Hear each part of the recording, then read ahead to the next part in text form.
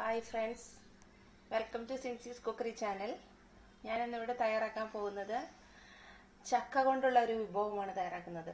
അപ്പോൾ ചക്ക കൊണ്ടുള്ള വിഭവം എന്ന് പറയുന്നത് ഞാനിവിടെ തയ്യാറാക്കി വെച്ചിരുന്നത് കാണാം.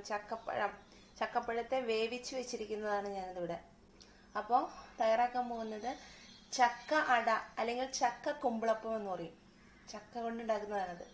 അപ്പോൾ അതെങ്ങനെ തയ്യാറാക്കുന്നതെന്ന് വെച്ചാൽ ഞാനൊരു ഒരു ചക്കയെ 4ആയിട്ട് മുറിച്ച് അതിൽ നിന്ന് ഒരു കഷ്ണം ചക്ക എടുത്ത് ആ ചക്ക വരുമ്പോൾ ഒരു 10-30ഓളം ചുളയുണ്ടാവും. അത് ചക്കപ്പഴമാണ്. അത് വരിക്കച്ചക്കയായാലും കോഴിച്ചക്കയായാലും എന്തായാലും കുഴപ്പമില്ല. ആ ചക്കയെ ഞാൻ വരിക്കച്ചക്കയാണെങ്കിൽ മിക്സിയിലിട്ട് ആ ചക്കപ്പഴത്തെ നമ്മൾ ജ്യൂസാക്കും. വെള്ളമൊന്നും ചേർക്കാതെ ചുമ്മാ അടിച്ചെടുക്കണം. കോഴിച്ചക്കയാണെങ്കിൽ നന്നായിട്ട് അതിൻ്റെ കുരുവൊക്കെ നീക്കുമ്പോൾ തന്നെ അത് അടുപ്പ് വയ്ക്കുമ്പോൾ തന്നെ വെള്ളമൊന്നും ചേർക്കാതെ തന്നെ അടുപ്പത്ത് വെച്ച് 2-3 ദിവസം ഇട്ട് അതിന് വെള്ളം വറ്റിച്ച് വരട്ടിയെടുത്തതാണത് ഞാൻ. അപ്പോൾ ഇതാണ് ചക്കപ്പഴത്തിൻ്റെ ആ ജ്യൂസ് പോലെ ഒരു ഭാഗത്ത് ഇത് വരട്ടിയെടുത്തതെന്ന് പറയും ഇതിന്. ഇനി ഇതിനകത്ത് നിങ്ങൾ അതിൻ്റെ അടിയിൽ ഒട്ടാതിരിക്കാൻ വേണ്ടിയിട്ട് ഞാൻ ഇതിലേക്ക് ഒരു 1/4 സ്പൂൺ നെയ്യും കൂടി ആഡ് ചെയ്ത് കൊടുത്തു. ഒരുപാട് ചേർക്കാൻ പാടില്ല, നെയ്യുടെ അംശം ഒരുപാട് വന്നാൽ ആ ടേസ്റ്റ് മാറും അതിൻ്റെ. അപ്പോൾ ഒരു 1/4 ടീസ്പൂൺ നെയ്യും കൂടി ചേർത്തിട്ട് ഞാനിതിനെ നന്നായിട്ട് വരട്ടി റെഡിയാക്കിയതാണ്. ഇനി ഈ കുമ്പിളപ്പം തയ്യാറാക്കാൻ വേണ്ടിയിട്ട് വേണ്ട ഇൻഗ്രീഡിയൻസ് ഒന്ന് പരിചയപ്പെടുത്താം. അപ്പോൾ ഞാൻ ചക്കപ്പഴത്തെ കാണിച്ചു ഒന്ന് വരട്ടിയത്. ഇനി ഞാനിവിടെ ഒരു വലിയ മുറി തേങ്ങ തിരുവിയത്, പിന്നെ അതുപോലെ കുറച്ച് തേങ്ങ കൊത്തി എടുത്തിട്ടുണ്ട്, പിന്നെ അതുപോലെ ഏലക്ക പൊടിച്ചെടുത്തിട്ടുണ്ട്. അതുപോലെ ഞാനിവിടെ എടുത്ത് വെച്ചിരിക്കുന്നത് ചുക്കാണ്. ഈ ചുക്കിന് ഞാൻ പൊടിച്ച പൗഡറാണിത്. അപ്പോൾ ചുക്ക് പൊടിച്ചെടുത്തു. പിന്നെ നമ്മൾ സാധാരണ ഉപയോഗിക്കുന്ന പുട്ടിൻ്റെ പൊടിയാണിത്, വറുത്ത പുട്ടിൻ്റെ പൊടിയാണിത്. പിന്നെ അല്പം ഗീയ്, ഒരു ടേസ്റ്റ് മേക്കർ എന്ന രീതിയിൽ ഉപ്പ്. ഇത്രയും സാധനങ്ങൾ ഉപയോഗിച്ചുകൊണ്ടാണ് ഞാനിത് റെഡിയാക്കുന്നത്. പിന്നെ ഈ കുമ്പിളപ്പം തയ്യാറാക്കാൻ വേണ്ടി ഞാൻ ഉപയോഗിക്കുന്ന ഇല എന്ന് പറയുന്നത് ഈ ഇലയാണ്, വഴണയില. നിങ്ങൾ കേട്ടിട്ടുണ്ടായിരിക്കും, വഴണയില അല്ലെങ്കിൽ ഇടനയില എന്നൊക്കെ പറയും. ഈ ഇലക്കൊരു പ്രത്യേകത എന്ന് വെച്ചാൽ നല്ല വാസനയാണ് ഇതിൻ്റെ ഇലയ്ക്ക്. അപ്പം ഈ ഇല ഉപയോഗിച്ചുകൊണ്ടാണ് നമ്മൾ ഈ ചക്കയട അഥവാ ചക്ക കുമ്പിളപ്പം തയ്യാറാക്കുന്നത്. അപ്പോൾ ഇതെങ്ങനെ, പിന്നെ ഇതിനകത്ത് മെയിൻ ഇൻഗ്രീഡിയൻസ് വേണ്ടത് ശർക്കര വേണം നമുക്ക്. അപ്പോൾ ശർക്കരയെ ഞാൻ പൊടിച്ചു വെച്ചിരിക്കുക. അതിൽ നിന്ന് നമുക്ക് ആദ്യം തന്നെ ശർക്കര പാനി ഉണ്ടാക്കാം. അപ്പം ഞാനിവിടെ പാത്രം അടുപ്പത്ത് വെച്ചു, ശർക്കരയെ പൊടിച്ചിട്ടുണ്ട്. ഇവിടെ എടുത്തിരിക്കുന്ന ശർക്കര എന്ന് പറയുന്നത് ഒരു 350 ഗ്രാം ശർക്കരയെ ഞാൻ എടുത്തിട്ടുള്ളൂ. കാരണം ചക്കപ്പഴത്തിന് നല്ല മധുരം ഉള്ളത് കൊണ്ട് ശർക്കര ഒരു 350 ഗ്രാം ശർക്കര മതി. 1 കിലോ ശർക്കര വേണം നിർബന്ധമില്ല. പിന്നെ നിങ്ങൾക്ക് നല്ല മധുരം അത്യാവശ്യമാണെങ്കിൽ 1 കിലോ ശർക്കര കൂടി ഇതിലേക്ക് ആഡ് ചെയ്ത് കൊടുക്കാം. ഇതിലേക്ക് ഞാൻ നന്നായിട്ട് പെട്ടെന്ന് ഉരുകാൻ വേണ്ടിയിട്ട് ഞാനൊരു 2 സ്പൂൺ വെള്ളം കൂടി ആഡ് ചെയ്ത് കൊടുക്കുകയാണ്. വെള്ളം കൂടി ഇതിലേക്ക് ആഡ് ചെയ്ത് കൊടുത്തു. അപ്പം നമുക്ക് പെട്ടെന്ന് ഇത് ഉരുകി കിട്ടും.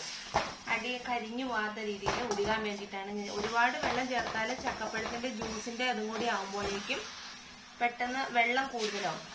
അപ്പോൾ ഇതിന് നമുക്ക് ഉരുക്കിയ ശേഷം ഞാൻ കാണിച്ചു തരാം നിങ്ങൾ. അപ്പോൾ നമ്മുടെ ഇതുണ്ടാവും, നന്നായിട്ട് പാനിയായിട്ടുണ്ട്.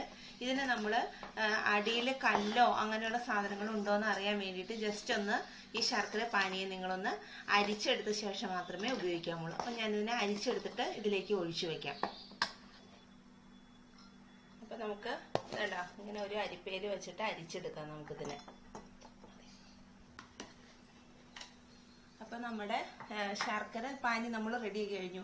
ഇനി ഞാൻ ഒരു 1/2 സ്പൂൺ ഗീ ഒഴിച്ചിട്ട് ഈ അരിഞ്ഞു വെച്ചിരിക്കുന്ന തേങ്ങ ഇതിലേക്ക് ആഡ് ചെയ്ത് കൊടുക്കുകയാണ്. ചെറുതായിട്ട്, ഒരുപാട് കരിഞ്ഞു മൂക്കണ്ട, ചെറുതായിട്ടൊന്ന് ആ ഒരു പച്ചപ്പ് മാറുന്ന രീതിയിൽ മതി നമുക്ക്. നമ്മൾ പായസത്തിലൊക്കെ വരട്ടും പോലെ വരട്ടണ്ട, ചെറുതായിട്ടൊന്ന് നമുക്ക് ചൂടാക്കിയെടുക്കാം ഇതിന്. വേണ്ട അപ്പം തന്നെ അതായി തുടങ്ങും. അപ്പം ഇതിനെ ഒന്ന് നമുക്ക് വറുത്തെടുക്കാം. ഇപ്പം നമ്മുടെ തേങ്ങ ഇവിടെ റെഡി ആയി കഴിഞ്ഞു. കണ്ട, ഒരുപാട് വറുക്കണ്ട, നമുക്ക് ചെറുതായിട്ടൊരു കളർ വ്യത്യാസം വന്നേ ഉള്ളൂ. ഞാൻ തീ ഓഫ് ചെയ്യണം. ഇനി നമ്മൾ ചെയ്യേണ്ടത് എന്നാന്ന് വെച്ചാൽ അടുത്തത് ഇപ്പോൾ ശർക്കര ഉരുക്കി വെച്ചു, തേങ്ങയായിട്ടുണ്ട്. ഇനി നമ്മുടെ ചക്ക വരട്ടിയതിനെ ഇട്ട് ജസ്റ്റ് ഒന്ന് നമുക്ക് ചൂടാക്കാം. ഇതിനെ ഒന്ന് ചൂടായി നന്നായിട്ടൊന്ന് ഇത് ചൂടായ ശേഷം നമ്മുടെ ശർക്കര പാനി ഇതിലേക്ക് ആഡ് ചെയ്ത് കൊടുക്കാം. അപ്പം നമ്മുടെ ചക്ക ഇവിടെ നന്നായിട്ട് ഇതായിട്ടുണ്ട്. അങ്ങനെ ബൗൾ പോലെ ഇങ്ങനെ പൊട്ടും ഇതിനകത്തുനിന്ന്. അപ്പോൾ സൂക്ഷിക്കണം, കണ്ടോ, നന്നായിട്ട് പെട്ടെന്ന് ഇതാവും ചക്ക. അതിലേക്ക് നമ്മൾ ശർക്കര പാനി ആഡ് ചെയ്ത് കൊടുക്കുകയാണ് ഞാൻ. വേണ്ട, ശർക്കര പാനി മുഴുവനും ആദ്യം ഒഴിക്കേണ്ട, കുറച്ച് ഒഴിച്ചിട്ട് നമ്മുടെ ആവശ്യത്തിനനുസരിച്ച് പാനി റെഡിയാക്കിയാൽ മതി. മുഴുവനും ഒഴിക്കരുത് ആദ്യം. കുറച്ച് ഇതിനെ ലൂസാക്കി റെഡിയാക്കി എടുത്ത ശേഷം നമുക്ക് കുറച്ചുകൂടി ആഡ് ചെയ്ത് കൊടുക്കാം. പിന്നെ ഇത് ലൂസ് ആവുന്നതിനനുസരിച്ച് അല്ലെങ്കിൽ നമുക്ക് പൊടി ഇതിലേക്ക് നമ്മൾ എടുത്തു വെച്ചിരിക്കുന്ന പുട്ടിന്റെ വറുത്ത പൊടി ഉണ്ടല്ലോ, ആ പൊടി ഇതിലേക്ക് കൊടുക്കേണ്ടി വരും. അപ്പോൾ കണ്ടോ, അപ്പോൾ തന്നെ ബബിൾ വേണ്ട ഇങ്ങനെ വരുന്നുണ്ടോ, പൊട്ടുന്ന നിങ്ങൾക്ക് കാണാം അതിനകത്ത്. ഞാൻ ബാക്കി ശർക്കര പാനി കൂടി ഇതിലേക്ക് ഒഴിച്ചു കൊടുത്തു. ചക്ക നന്നായിട്ട് ലൂസായി, നമ്മുടെ ചക്ക വരട്ടി വെച്ചതിനെ നല്ല ലൂസായിട്ട് മാവായിട്ട് വന്നിട്ടുണ്ട്.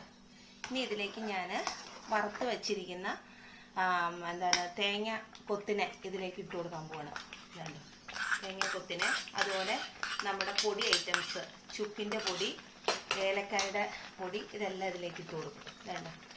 ഏലക്ക പൗഡർ, ചുക്കിൻ്റെ പൊടി, ഇതെല്ലാം ഇട്ട് കൊടുത്തിട്ട് നന്നായിട്ട് ഇതിനെ ഇളക്കി നമുക്ക് യോജിപ്പിക്കാം. സിമ്മിലിട്ടിട്ടേ ചെയ്യാമുള്ളൂ, കയ്യിലേക്ക് ഇത് പൊട്ടിത്തെറിക്കും. നമ്മുടെ മധുരത്തെ ബാലൻസ് ചെയ്യാനായിട്ട് ഒരു പിഞ്ച് ഉപ്പ് ഞാൻ ഇതിലേക്ക് ഇട്ട് കൊടുക്കും. ഒരുപാട് ചേർത്താൽ കൊള്ളില്ല. ഒരു പിഞ്ച് ഉപ്പിട്ടു. അതിനുശേഷം നമ്മൾ തിരികെ വെച്ചിരിക്കുന്ന തേങ്ങയും കൂടി ഇതിലേക്ക് ആഡ് ചെയ്ത് യോജിപ്പിക്കാം നമുക്ക്. അപ്പോൾ ഇതുണ്ടോ, ഇങ്ങനെ ഇളക്കി യോജിപ്പിച്ചു. ഇനി നമുക്ക് ഇതിലേക്ക് ഇതിൻ്റെ തീ സിമ്മിലിട്ടിട്ടാട്ടോ ഞാൻ ചെയ്യുന്നത്. സിമ്മിലിട്ട് ചെയ്തില്ലെങ്കിൽ എന്ന് വെച്ചാൽ പെട്ടെന്ന് അത് കത്തിപ്പോവും. വേണ്ട, അപ്പം അത്യാവശ്യം നമ്മുടെ മാവിന് ലൂസുണ്ട്. വേണ്ടോ. ഇനി നമ്മൾ ചെയ്യേണ്ടത് ഇതിലേക്ക് നമ്മുടെ വറുത്ത പൊടിയെ അല്പം, ഞാനിപ്പോൾ ഇവിടെ കുറച്ച് പൊടി എടുത്ത് വെച്ചിട്ടുണ്ട്. നമുക്ക് ഈ മാവിന് കൂടുതൽ കൃത്യ അളവൊന്നുമില്ല. നമ്മുടെ മാവിന് കൂടുന്ന മാവ് ഒരു ഡ്രൈ ആവുന്ന പരുവത്തിൽ നമുക്ക് കുറേശ്ശെ ഇട്ട് ഇളക്കി യോജിപ്പിക്കാം. അപ്പം അതിനനുസരിച്ച് വേണ്ട ഇളക്കി യോജിപ്പിച്ചെടുക്കാം നമുക്ക് മാവിനെ. അപ്പം നമുക്ക് അതിനനുസരിച്ച് നമുക്ക് നമ്മുടെ അറിയാലോ, ഈ മാവ് ഡ്രൈ ആവുന്നതിനനുസരിച്ച് മതി. നമുക്ക് മിക്കവാറും ഒരു 2 ഗ്ലാസ് മാവ് മതിയാവും. നമുക്കിതിനെ ഉരുട്ടിയെടുക്കണം. ആ ഒരു പരുവത്തിൽ കിട്ടണം നമുക്കിതിനെ. അപ്പം നമ്മുടെ തീ ഇവിടെ ഞാൻ ഓഫ് ചെയ്തു. ഇതേണ്ട മാവിട്ട് ഇപ്പം നിങ്ങൾക്ക് കണ്ടാലറിയാം. ഇതേണ്ട ഒരു ഡ്രൈ പരുവത്തിലായി. അപ്പം ഇങ്ങനെ ഒരു ഡ്രൈ പരുവത്തിൽ കിട്ടിയാലാണ് നമുക്ക് ഇലയിൽ വെച്ച് ഇതിനെ പൊതിഞ്ഞ് റെഡിയാക്കാൻ പറ്റുള്ളൂ. നമുക്ക് അതായത് കയ്യിൽ ഉരുട്ടുമ്പോൾ നിങ്ങൾ നോക്കിയാൽ മതി. വേണ്ട കയ്യിൽ ഇങ്ങനെ ഉരുട്ടുമ്പോൾ വേണ്ട ഇങ്ങനെ ഒരു ഉരുട്ടുന്ന ഒരു പരുവത്തിൽ കിട്ടണം നമുക്ക്. ഒരുപാട് വെള്ളമായാൽ കൊള്ളില്ല. ഇതേണ്ട. അപ്പം ഇനി നമുക്ക് തീയൊക്കെ ഓഫ് ചെയ്തു. ഇതിൻ്റെ ചൂടനെ ഒരുപാട് ചൂട് വേണ്ട, കയ്യിൽ എടുക്കാം. അപ്പം ഞാൻ എടുത്തോണം ആ ഒരു പരുവത്തിൽ എടുത്തിട്ട് നമുക്ക് ഈ ഇലയിൽ ഇതിനെ പൊതിഞ്ഞ് റെഡിയാക്കാം. അപ്പം നമ്മുടെ വഴനയില എടുത്തിട്ട് നന്നായിട്ട് തുടച്ച് വൃത്തിയാക്കണം.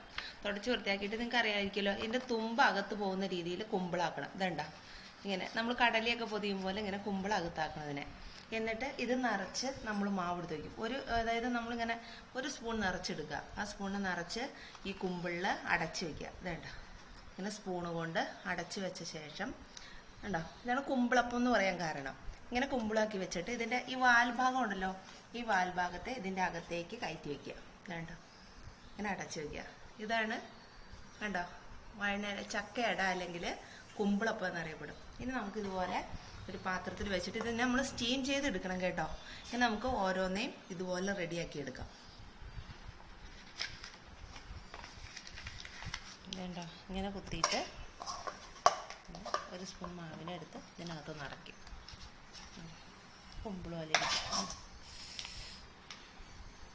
അടച്ചെടുത്തിട്ട് ഇതിനെടുത്ത് ഇതിൻ്റെ അകത്തേക്ക് തേക്കും.